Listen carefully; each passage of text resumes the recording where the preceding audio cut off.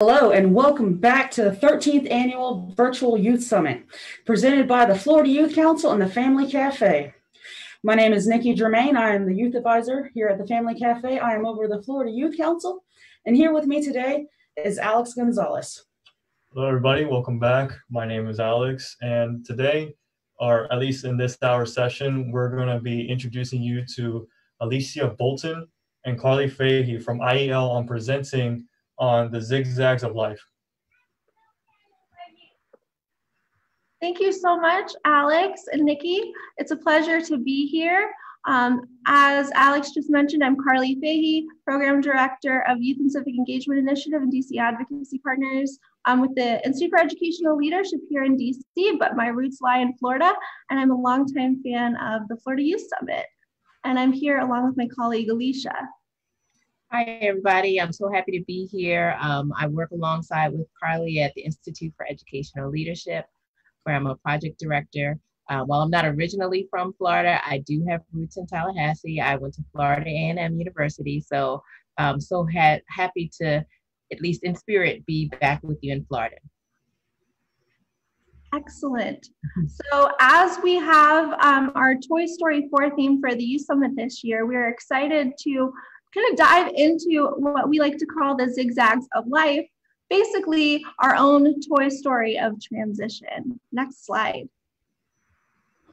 Toy Story, as we know, or as we'll see later today if we watch the film, is a tale about change, transition, growth, which we can all relate to.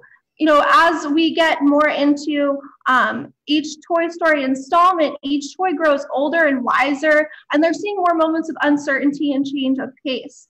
As we do every day as young people and emerging leaders with disabilities, during this particular time of our lives, that, you know, age of 13 to 30, we really are in a time of huge change with our services, our living arrangements, job preparation, deciding what's next. And there's a technical term for that, and that's what we call transition.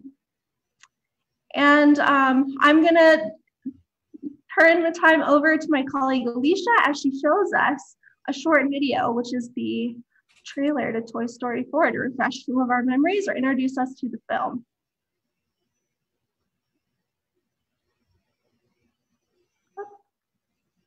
Looks like we're having some audio difficulties.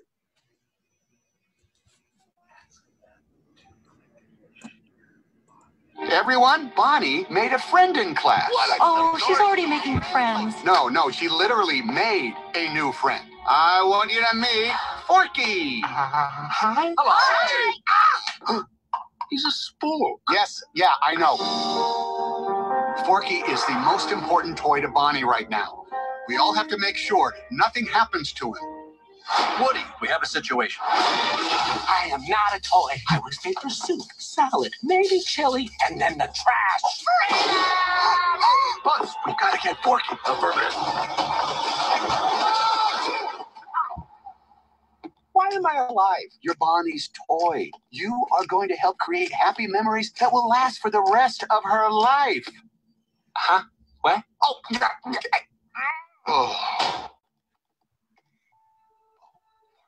Come on.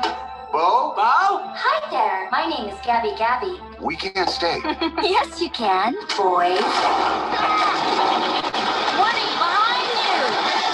Whoa! What are you doing here? No time to explain. Come with me. We need to get back to our kid. Aw, Sheriff Woody, always coming to the rescue. Bonnie needs Forky. Woody, who needs a kid's room when you can have all of this? Wow. Woody, aren't we going to Bonnie? We have to find them. What do we do, Buzz? What do you do? Jump out of a moving vehicle. Let's go. Yeah, you gotta go. You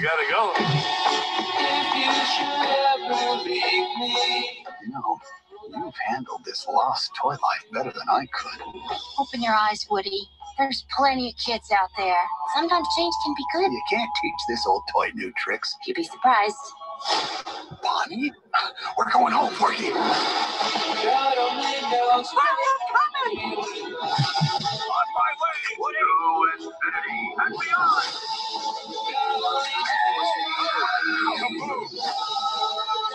Don't let Woody leave. Kids lose their toys every day. I was made to help a child. I don't remember it being this hard. Wait, somebody's whispering in your ear. Everything's gonna be okay.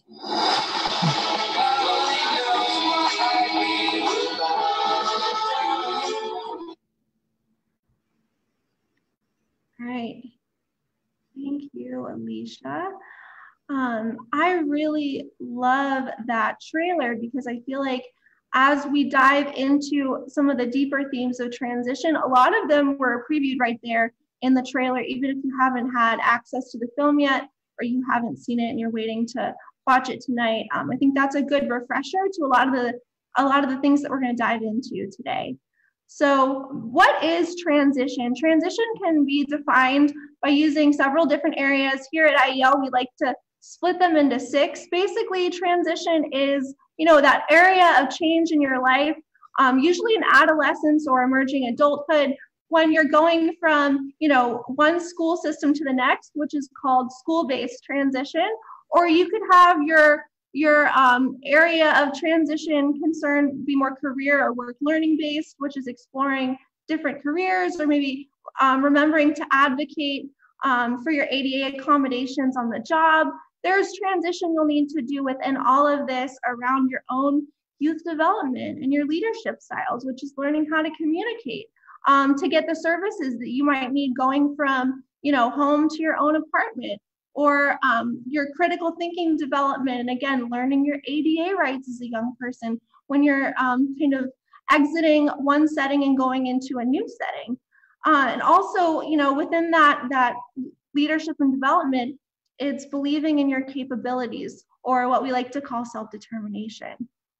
Also, within transition, there's a 4th area called connecting activities, which is really keeping things like self-care, decision-making, and self-advocacy, having the knowledge to find safe and acceptable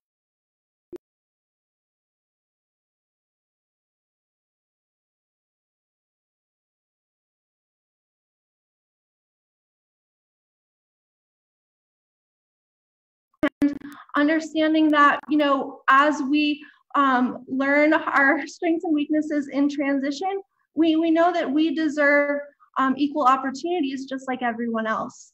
And that can also include civic engagement and family engagement, which is one of my favorite areas. And I feel like the Family Cafe highlights really well, is that part of transition of making sure that your family or your support system is there to help you participate in your transition.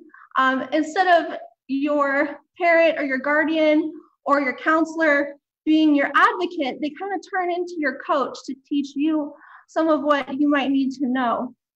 Also, in some of that family engagement transition piece is developing the things you might need to help them keep in mind for you to have a more peaceful transition, and learning how to communicate that with your family. So there are many pieces of transition that young people have to keep in mind.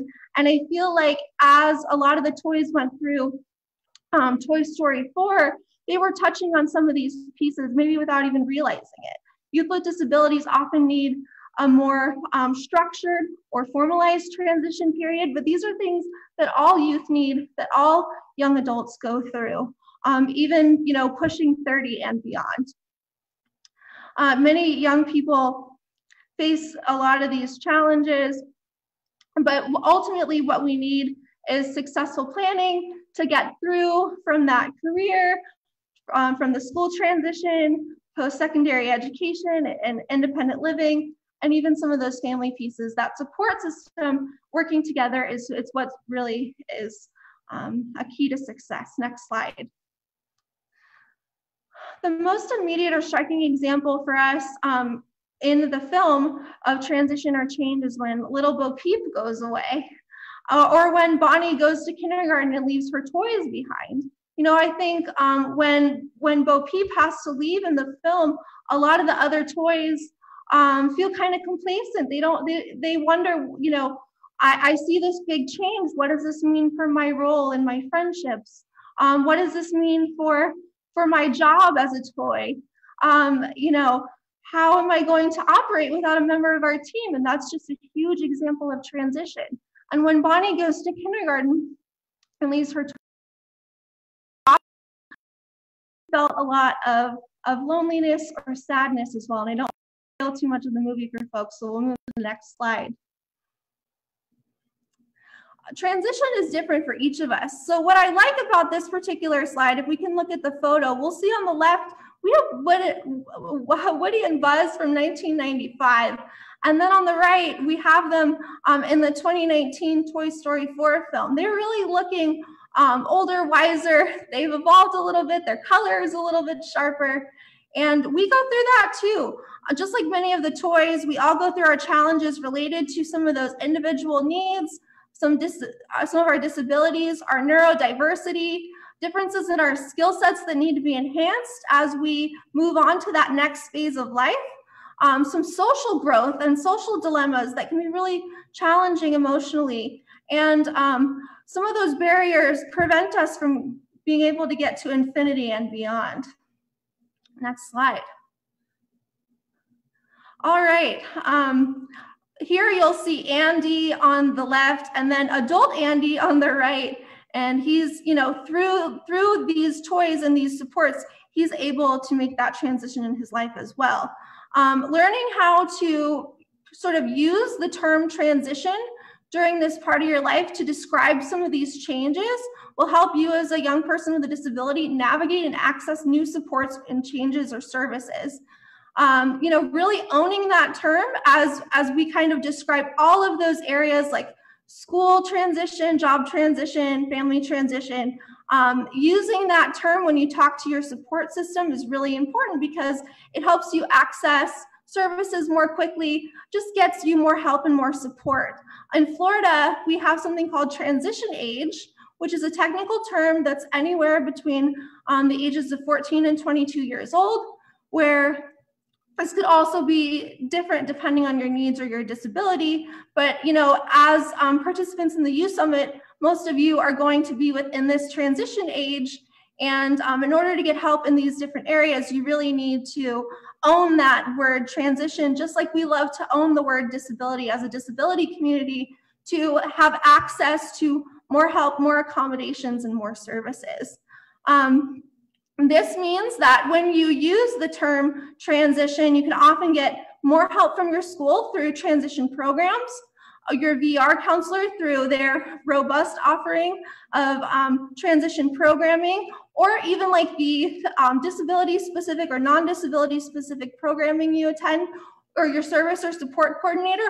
All of those folks should know what transition help, transition time, the word transition means in your disability context. And that's going to make it easier if you just don't have all of the words to describe what this change is feeling like. Next slide. All right. A great first step for finding what different supports you might need is to talk to your support system. Talk to your parent, talk to your guardian, talk to your service or support coordinator. Sometimes this first step is easily identified or taken through the school system. Usually the school system in Florida likes to work with the Florida Vocational Rehabilitation or VR system, starting at, you know, the age of 14 to offer you guys through your IEP meetings some more help and support to be there for you in case you need some services at the age of, you know, 14 or 16 or beyond that into different pieces of transition. So sometimes the systems will work together, and it's important that you're able to ask for that and to speak up for inquiring, asking about more transition supports available to you.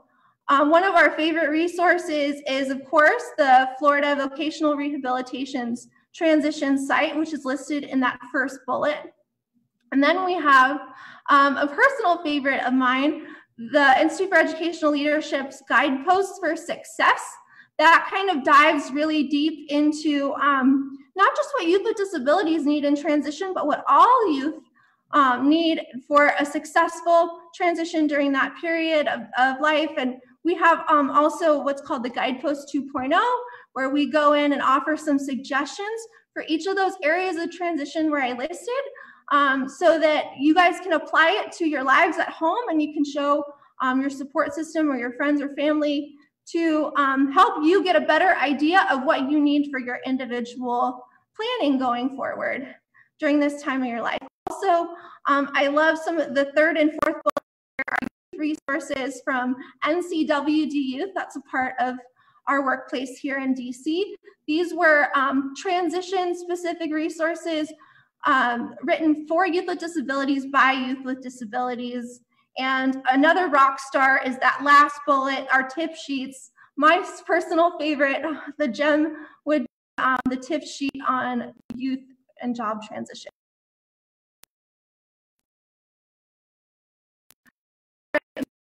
Building a new support system for transition. So here we have Bonnie on the slide. She's carrying her backpack.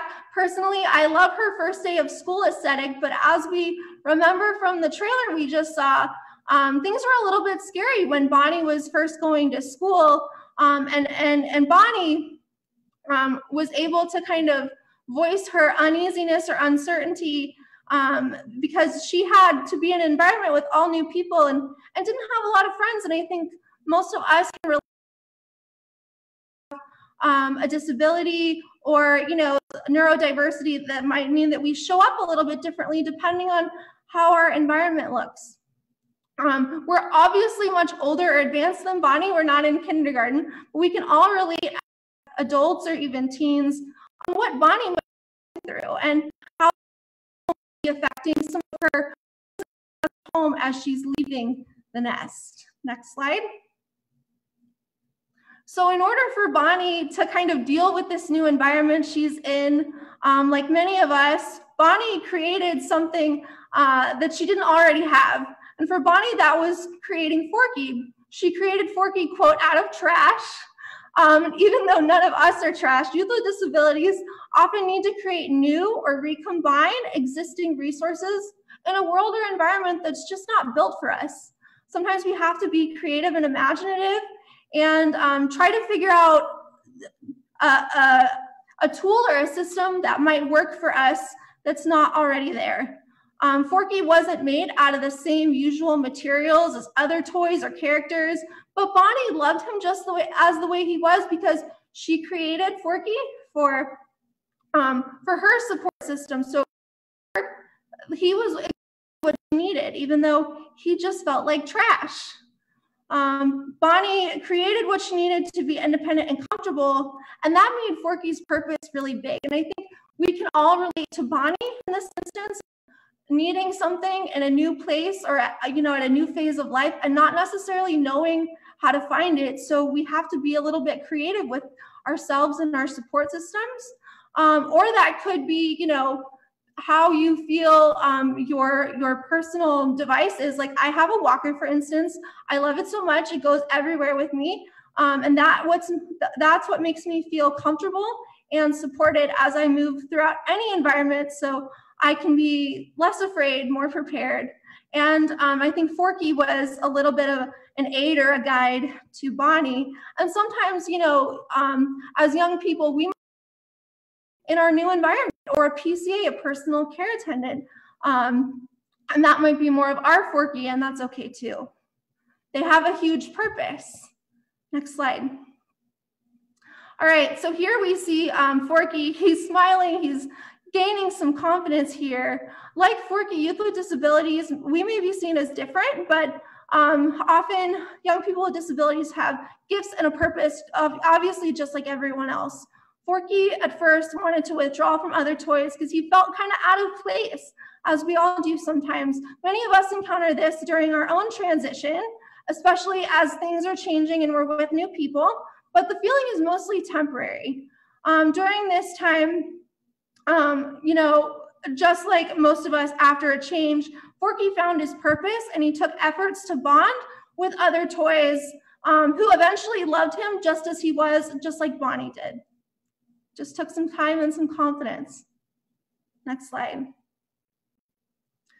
All right, not every plan will work out and often plans will change and that's okay. It's important for us as we start our transition plans that we give ourselves some space and some patience. Things will work out smoother if we have more supports built into our transition plan. And if your plan doesn't necessarily work out and you have to start from scratch or start at square one, that's okay too. You're not trash. Transition plans often change a million times. That's why I think we have folks we can go to help us make these adjustments.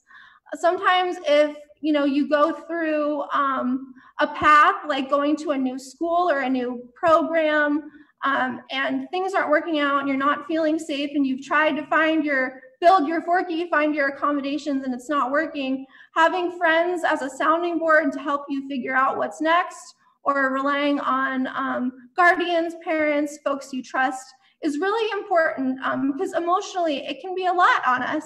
Here we see Gabby on this slide. She is with a new young lady and she's trying to bond with her as her toy, but we see through the young lady's expression on the bottom left that maybe she's just not feeling it. She's not too happy with Gabby, and she kind of hurts Gabby's feelings, as we'll see in the film. But luckily, Gabby's able to pick herself up later in the film and move through a more appropriate transition that she found a new path. Next slide. All right. Through. Need a transition tune-up. Gabby at one point thought she was going to get a new voice box and that was going to solve all of her problems as well. And it didn't. It can be difficult, to find what you need and also literally to find your voice in this process. I think, if we need a transition tune-up especially, and we have a lot of folks on our side or in our quote-unquote village, there are a lot of voices that are trying to let us know that or maybe try to tell us what's best. And it's really important that you find a balance between feeling supported, but also being able to speak about your own preferences, your own feelings during this time, and trying to make some of your own choices about what can be next, especially during your transition tune-up. Sometimes you can get a transition tune-up by visiting an independent living center, or a center for independent living as we call them, or going again to your VR office and talking to your VR counselor and adjusting your plan. Next slide. Again, to talk about Gabby, she was a courageous toy. She took one avenue or even two, and they didn't work out. Gabby was disappointed, as we all get, felt kind of out of place. I think as youth with disabilities, you often have to push through these times where you feel like Gabby in order to find the upside. You have to kind of go through those moments of growth and the moments of frustration or feeling out of place, feel the sweet fruits of success, to feel that upside. And it takes a while. Eventually, Gabby took another chance, and I won't spoil it any further for you all, but she found what fit for her and what felt great. Symbolically, your VR office, your counselor, your parent, your guardian, school system, they will all work with you if you are feeling like you're in need of this tune-up. Next slide. All right. So a successful transition refocus. I'm going to do a little bit of math here. Math is not my strength, but here's our transition takeaway. Transition tune-up plus a dash of courage equals success. As others see you grow and learn learning how to use your voice in your direction, you could often intentionally or unintentionally serve as a peer mentor for them or somebody that they look up to. I know when I was younger, I had a lot of other friends who would attend things like the Family Cafe with me, and they were going through really big life challenges and going to college.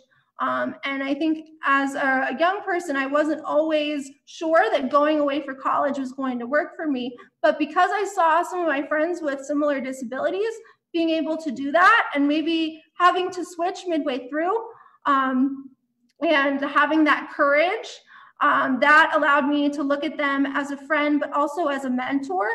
And I encourage all of you as you're talking to your friends with and without disabilities that you share, or ask them about some of these transitions and kind of get some tips or some pointers, just so you can know, from people who've done it before, who are your age, what's possible or what's next. And if you're the first one in your friend group kind of going through that transition, it's so rewarding to be able to be a mentor to other people that are, in your friend circle, and be able to say to them, I went through all of these steps.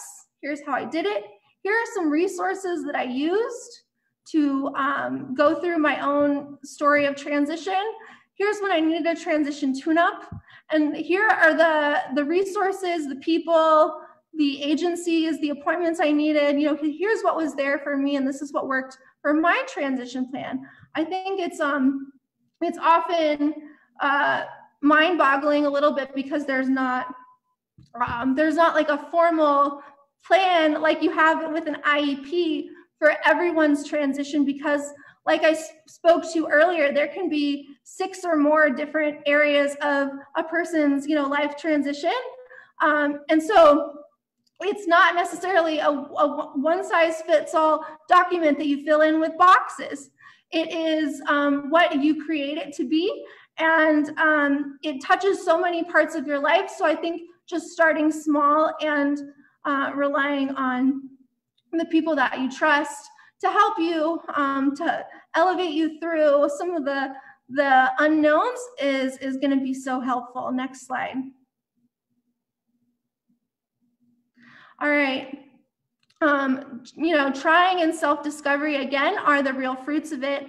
I love this slide. This is sort of similar to what we've already talked about, but you'll see, look at little Bo Peep from Toy Story 1. Like, look how timid and scared she looks. And now look how fierce she looks on the right over here with her new look and some of her new friends. She's determined, she's been through it, and she's got a whole new story, and the strength just glows from her face. Little Bo Peep, she went away.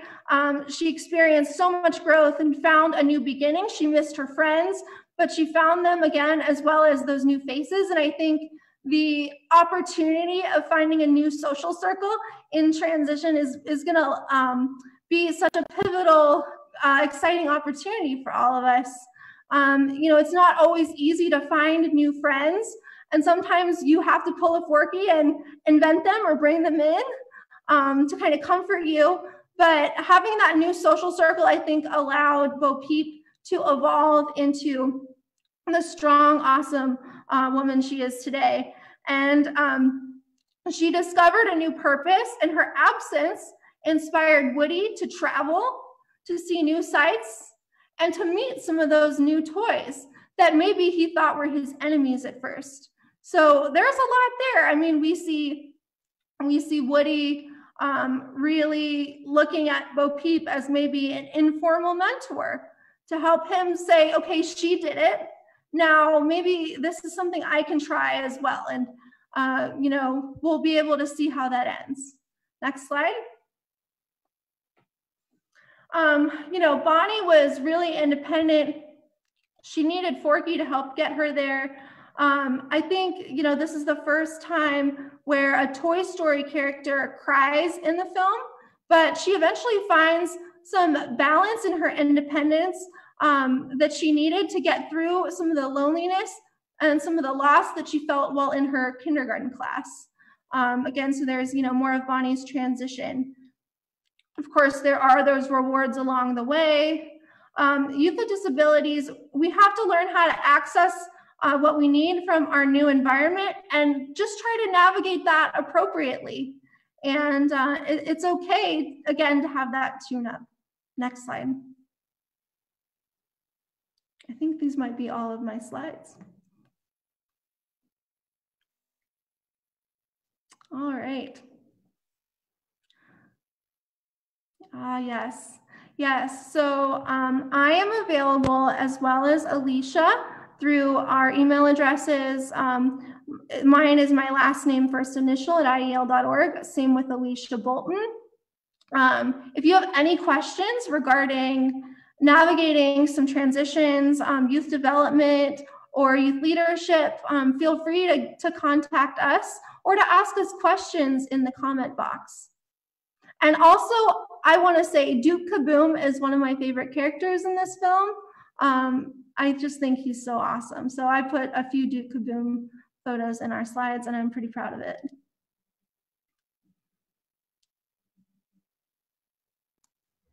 Should we take questions? Sure.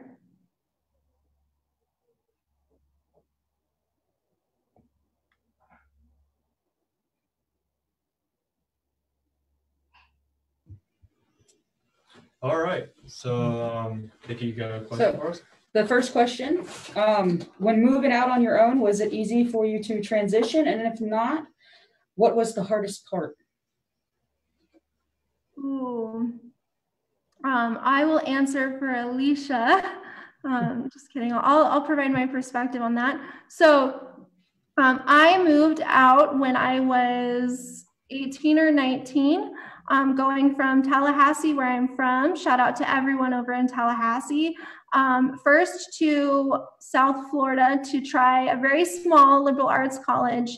And I thought like everything was going to work out. Their brochure and my visit sort of cemented to me that like, even though I was the first person with a physical disability attending this smaller school, smaller college, I thought, you know, all of my supports were going to be there. And then when I moved out there, it was really difficult for me to stay because the school wasn't necessarily prepared for somebody with a physical disability as they hoped that they would be by the time I came in.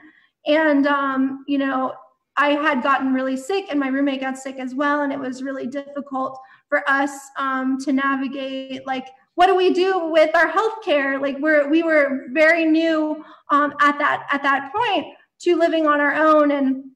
And so we had to go home to be well and to get ourselves healthy again.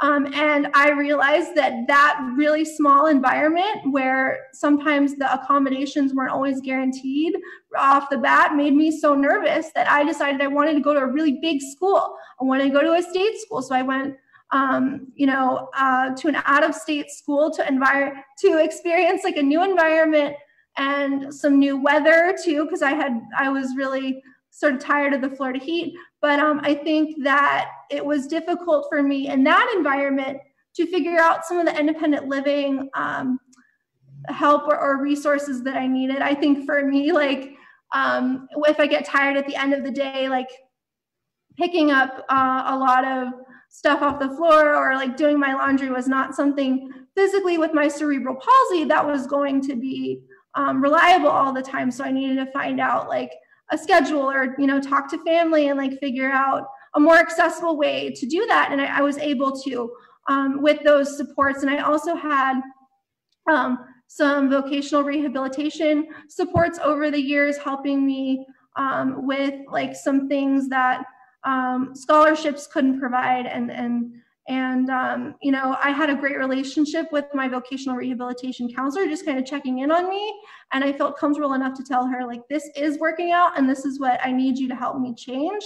And it helped me become more independent. So I was very grateful for those experiences of having some pitfalls first, moving out and, you know, being out in college to finding what worked better for me. And maybe I'll share just a little bit of an example from my own life. So I was born and raised in Philadelphia, Pennsylvania. And when I went away to college, to Florida A&M University, that was really my first time, you know, kind of being on my own, being apart from my mom and my grandparents. And I'll never forget standing on the porch, you know, in Philly, standing on the porch at my grandparents' house, saying goodbye. And it was just such a profound moment because I realized that, you know, within a 16-hour drive, I was going to be miles and miles away from my family and my friends. And, you know, Carly is absolutely correct. You know, getting whatever that new environment is for you, you know, making sure that you know, reach out to folks, ask for help, introduce yourselves. really begin to build that new support system is really critical to success. And there's no substitute, right, for the loved ones in your life who you're close to, but certainly, there are some great people out there, great people around this world, and sometimes, just making that first step to, make a connection, or in some cases create that support network, like we see with Forky, it really makes the difference. So, just wanted to underscore that point. Absolutely. Got time for another question? Oh, sure. All right. So my question is what kinds of transitions have you personally experienced? This goes for both of you. Carly, you want to start? Yeah, I'll start us off. So other than, kind of the stereotypical, like going to college with my walker and my cerebral palsy, I think I've gone through like different job transitions, or I think when you have to request accommodations or work with like new colleagues in a workplace, that's considered a big transition. I think, in DC and in many other places, like things move really quickly. And so it always takes time to adjust and to see what you need in your environment or what works for you. And sometimes if you don't need ADA accommodations like I do, like sometimes I need a note taker in meetings and things. And sometimes I need my physical environment to be set up a certain way and things like that. But I feel like even if you don't have a disability, a transition like that is always going to be present. And so I think transition planning in general prepared me for like older adulthood in terms of like always trying to be adaptable during times of change and trying to communicate as much as possible if I was feeling like stressed or overcooked in like a work environment with a work transition. I feel like at our workplace, like things just change all the time, and that's just the way life is. And so it's about the approach you have to going through those changes and making adjustments and communicating with colleagues. That was really important to me. Yeah, and for me, similarly, my biggest transitions have been around going from high school into college into work into family life, and at every point, there's always this moment of uncertainty, right? Uncertainty around what is the new thing going to be like? Do I have what it takes to do the new thing? Will I be able to find these new supports? Or what if something happens and it just doesn't work, or there's a failure? And if I could use a basketball example, even though I do not play basketball, I'm the person you don't want on your team. One of the best examples, one of the best, I guess, phrases I've ever heard is that, there's always a chance when you do something new that you'll make a mistake, right? So if you're playing a game of basketball or any other sport or activity, you might not make that shot, right? Or you might not make a lot of the shots, but for sure, you'll miss 100% of the shots that you never take, right?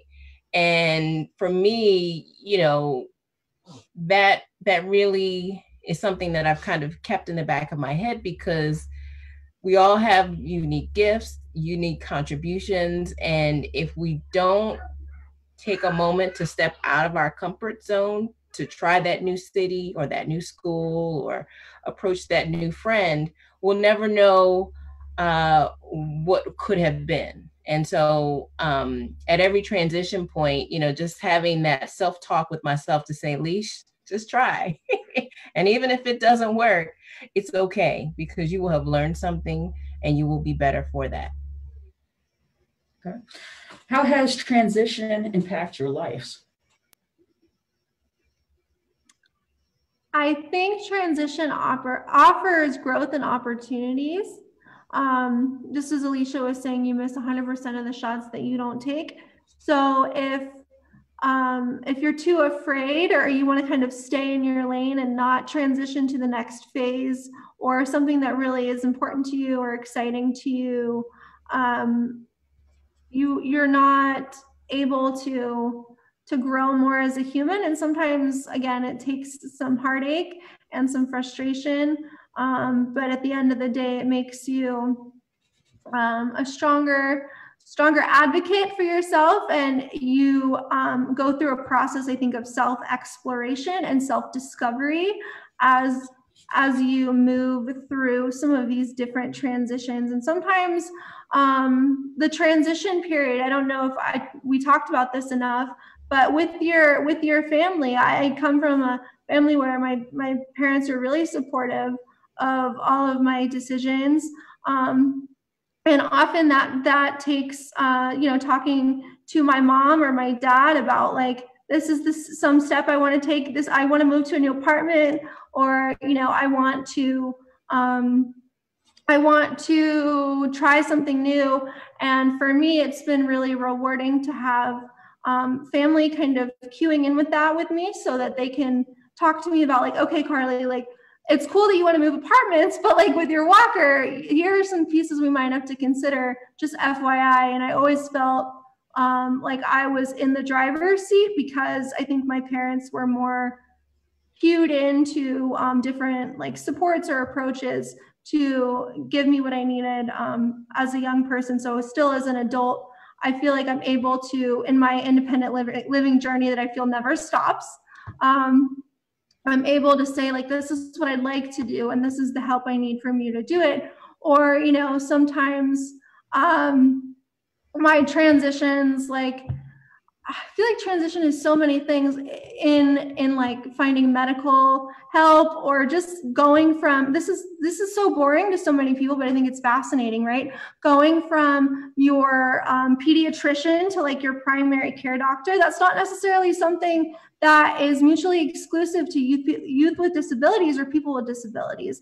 Everybody kind of has to, in that transition phase, figure out, like, okay, what doctors do I need? Even if you're perfectly healthy at the time that you're figuring out a new transition plan, you never know what's going to happen. And so I'm really grateful for my interest in, like, my medical stuff, because I remember when I was living at home, I never had any sort of, like, medical snafus or anything. And then, of course, as I said, first time I ever tried to move away from home, I had some health scares, and I was like, what do I do with this? So now I'm, like, hyper aware of, like, what doctor do I need to go to? How do I need to schedule these? And I wish that I had planned for that as a younger adult, because I'm still trying to remember, like, how much paperwork I have to fill out, and, keeping record as with my disability of, like, what's happening, and keeping just, like, files with me if I need to go to a new doctor. So I think healthcare transition, as with many young adults, is always like something we don't talk about enough. And I think that was really important for my personal growth as well. And for me, I guess I would kind of echo some of the things that Carly said. At every major transition point in my life, taking some time to think about what I want for myself has always been really important. Because I don't care who you are, there's usually, some pressure coming from somewhere, even if it's our own selves, to say, this is the way something has to happen. You should do this, you should go here. But, taking those times before, taking time before a major transition occurs to think about what it is you want, so that you can advocate for yourself and get the supports aligned with that, is really critical, as opposed to, not taking the time to do that, and then, having other opinions in some ways dictate for you what should happen for your life. Because I'm a quote person, I can't help it. But, another quote that I really like is just that no one can live your life but you, and you should make it the best life possible for you. Doesn't mean you don't take other, opinions or considerations into play, or consider them. But, at the end of the day, you have a life, you have dreams, you have goals, and, ideally you want to align the people and the supports in your life that help you get to the thing that you want to do. But oftentimes, sometimes I feel like we're not programmed to think that way, or to create that space in our, in our planning process to really have a self-reflective moment. But it's absolutely critical, because you don't want to find yourself in a place where you don't want to be. Absolutely. Good one, Alicia. I like that. Yeah. So here's the last question. What was the hardest transition that you've had in your life?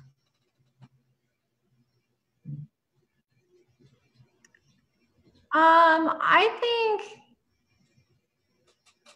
when I moved from Florida out to the second university I went to, which was out in Salt Lake City, that was the hardest, because if I had like, I had a random like medical follow-up thing, or I missed home, or I wasn't used to the snow. I remember I used to wear flip-flops in the snow all the time, and I would tell my family about it and they'd get mad at me over the phone.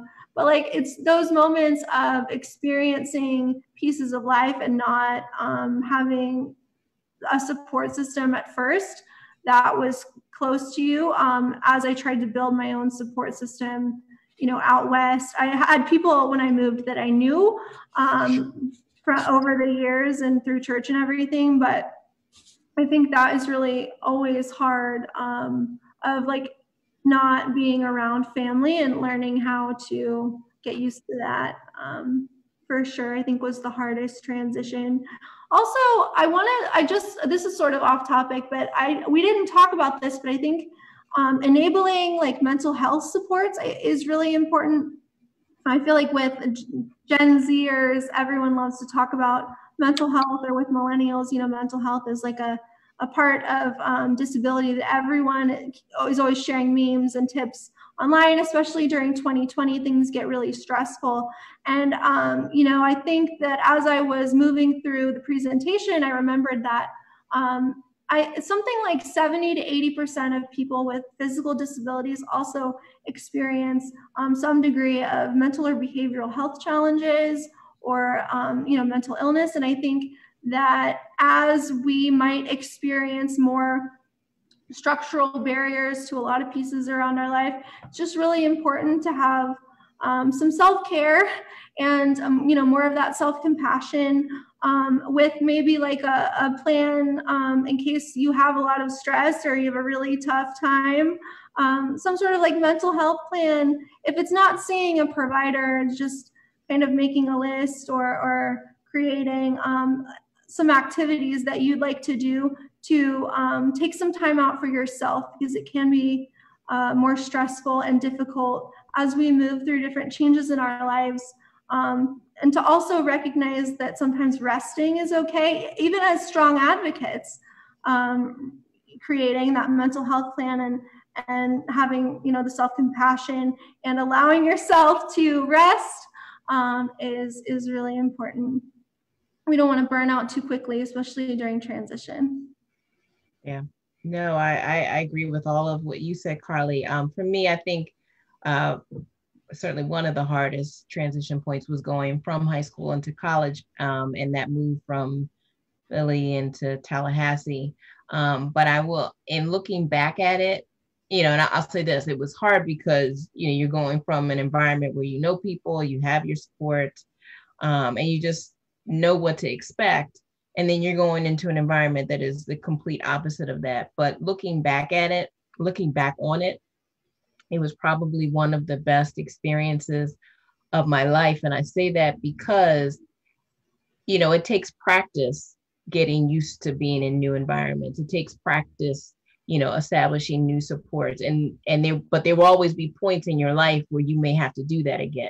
And, practice makes perfect, or near perfect, right? And so I am glad that I took the zigzags of life, if you will, to get to where I am now, because again, you never know what you may be able to accomplish or do or experience unless you try. So I say embrace the discomfort, embrace the new experience because it will pay off. Well said. Well, I guess that's all the questions that we have. But for anybody that's out there that are watching on Facebook, if you have any questions, you can actually go in the comment section below. Just a reminder to let everyone know that we do have a report card link. If you click on the link, you have a survey, you fill out the survey, and then you make sure you hit submit. So that way we'll make sure that we're able to get it. I guess this is the end of our session, unless if Carly or Alicia, you have any closing statements you guys want to add? I would just encourage everyone to go to iel.org and try to look for our guidepost for success, the document that I was talking about earlier, along with some of those youth documents and links that I shared. I think for anyone, to make it less overwhelming, we have some great information that all of us can use regardless of disability or, the point in your transition. So check it out. Yep, check it out, and to infinity and beyond. Well, we thank you both for being here and joining us in this session. For those of you, thank you guys for also being here, joining us live, and we'll be back with Mike Vinny on our last session for today, around 4 p.m. to 5 p.m. His session will be Take Your Power Back. So make sure you go onto the Family Cafe Facebook page, and we'll be live then around 4 p.m. to 5 p.m. And we'll have it shared on our Florida Youth Council page as well.